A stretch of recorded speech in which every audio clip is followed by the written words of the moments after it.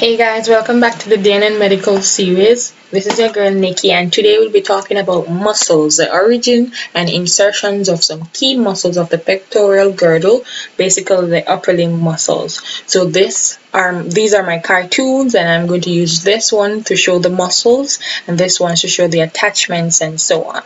So let's start. So the first muscle is the pectoralis major. So this is our pectoralis major right there. It's a big muscle and it arises from two places. So it has a clavicular head and a sternal head.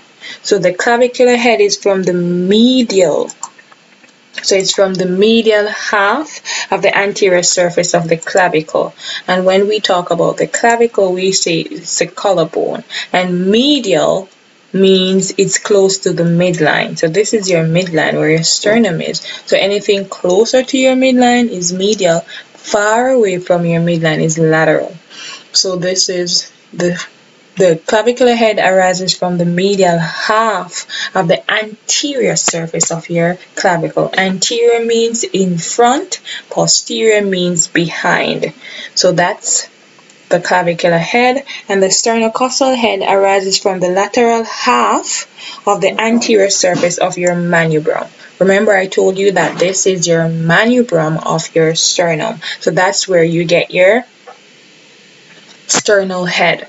Okay, so remember the pectoralis major has a clavicular head and a sternal head, and it goes to insert, guess where? In your humerus. So it goes to insert in the lateral lip of the bicipital groove of your humerus. So remember, I told you that lateral is anything away from the midline. So the lateral lip is right here.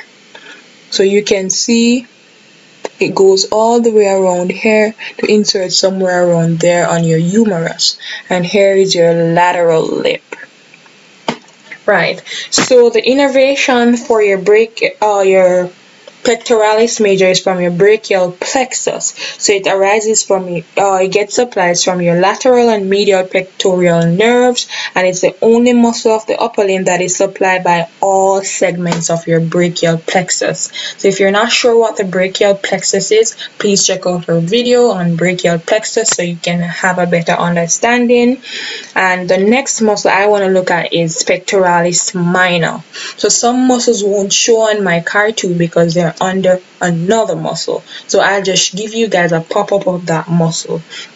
So the pectoralis minor is under the cover of pectoralis major, and it arises from the third, fourth, and fifth rib. So third, fourth, this first rib, second rib, third, fourth, and fifth rib. So it arises from these three ribs, and it goes to insert in the coracoid with a C, coracoid process of your scapula. So it goes to insert in the coracoid process of your scapula. So this is the coracoid process of your scapula. The acromion is a high one, the one below is the coracoid process. So that's your pectoralis minor, which is under the cover of pectoralis major, and it gets supplies from the lateral and medial pectoral nerves. Right, very good. So the next muscle is the subclavius muscle, and subclavius muscle arises from, I can't see it on my specimen either, so I'm going to tell you guys and give you guys a pop-up just the same, from the first costochondral junction of the first rib. So right about here it will arise, and it will go to insert on the subclavian groove of the inferior surface of your clavicle. So this is the superior surface above. Inferior means below. So when you turn over your clavicle, you can see the inferior surface. So it's like underneath, and there's a groove there, like a line or a depression. The subclavius muscles travels from here to there to inserts right in your subclavian groove. And guess what? It's super easy to remember because the nerve supply to the subclavius muscle is the nerve to subclavius. So that is super easy. And another muscle that I want to tell you guys about is the trapezius muscle. So look at that. The trapezius muscle is super big. It's a very big muscle and it has quite a number of origins and insertions. So the trapezius muscle is basically originating from the medial third of your superior nuchal line. So the superior nuchal line, let me try to find that on my skeleton. Ligament from the posterior, the back of the neck here, and it goes to the it also goes from the spine of the C7 vertebra. So look, so it comes from here to about here. So you can see that right here. So I'm just showing you how it travels. So here to about right here. And then it also extends from the spinous process of the 12 thoracic vertebrae. So look, it travels here all the way here. I hope you guys can see that. So it travels here all the way to your 12th thoracic vertebra. So from here to about here, and you can see it spreading across. You see? Right, so those are the insertions. So origins here all the way to the 12th thoracic vertebra, and the insertions. Now let me tell you about the insertions. It has upper fibers and the lower fibers, right?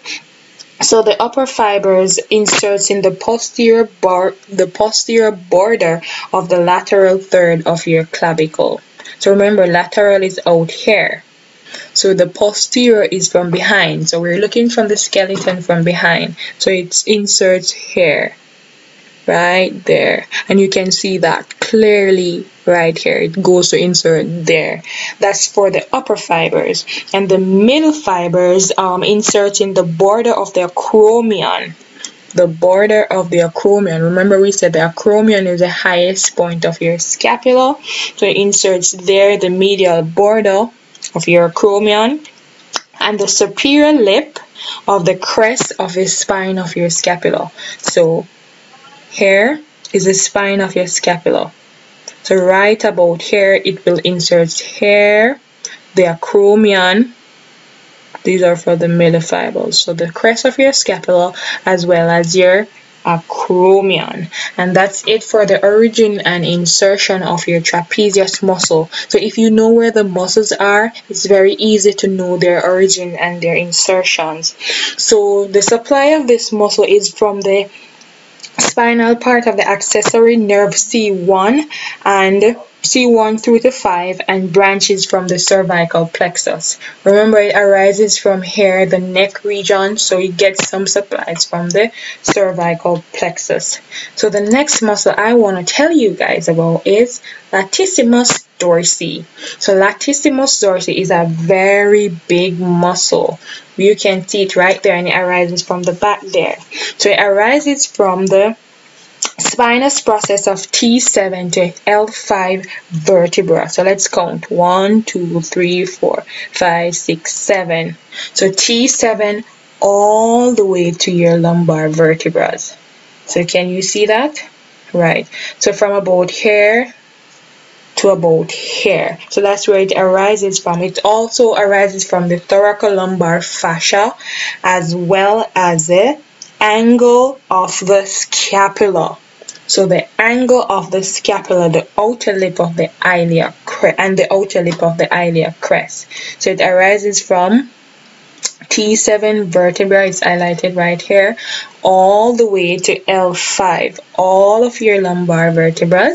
It also arises from the thoracolumbar fascia, also arises from the inferior right here, the inferior angle of your scapula. And then it also arises from the outer lip of your iliac crest. So we can basically see that on our specimen right here. So it arises from up here. You can see right about here. So T7 straight down to L5. It also arises from the, look right here, it's pretty easy.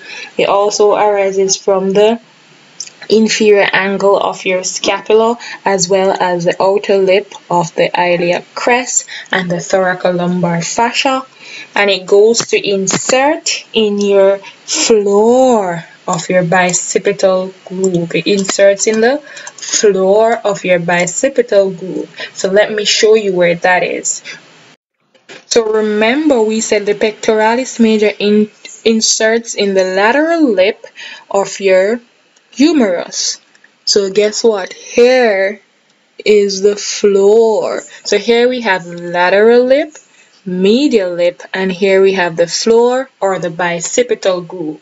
So the latissimus dorsi, look, it travels all the way from around here and go all the way there to insert in the floor of your bicipital groove. So remember, lateral lip, pectoralis major, and the floor or the groove or the little hole or depression is for your latissimus dorsi, and it's supplied by the thoracodorsal nerve, and you know where that is if you know your brachial plexus. It's from the posterior cord of your brachial plexus. Other muscles include rhomboid major and minor. These are not shown here, but I'll just give you guys a little pop-up with it.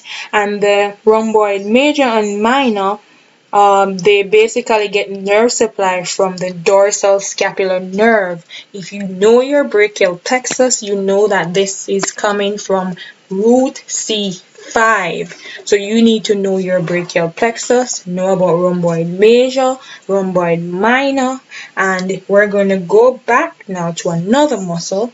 This is one of my favorite muscles, and it's serratus anterior. I like it because it looks super cool. So this right here, can you see that? Ooh, it's so cute.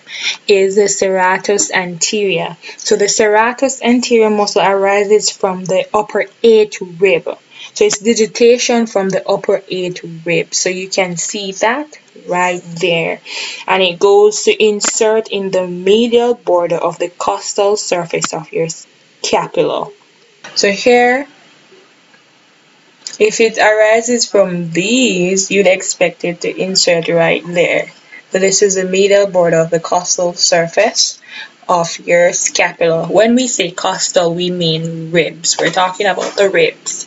So that's it for serratus anterior. The origin is from the upper 8th digitation, and it inserts in the medial border of the costal surface of your scapula. And the nerve supply to your serratus anterior is the long thoracic nerve of Bell. So the long thoracic nerve of Bell, if this gets damaged, what can you get? You can get winging of your scapula. And if you know your brachial plexus again, you know that the long thoracic nerve of Bell comes from C5, C6, and C7. So remember, let's review all the muscles we did today. So I did pectoralis major, and then I did pectoralis minor. We couldn't see it because it's under the cover of pectoralis major. So pectoralis major, pectoralis minor, then subclavius is also on the cover. Then we did trapezius, this beautiful muscle right there. Then we moved on to the latissimus dorsi. And then we just moved on to the rhomboid major and minor that we couldn't see on this one, but I'll give you guys a pop-up of them. And then we did the serratus anterior right here, and it's my favorite muscle. So now that you guys know the origin, the insertions of the muscle, that's it for our muscle anatomy video today. I hope you guys have a better understanding of what is going on, and don't forget to drop your questions in the comment section below. So until next time, thank you so much for watching, guys. Bye.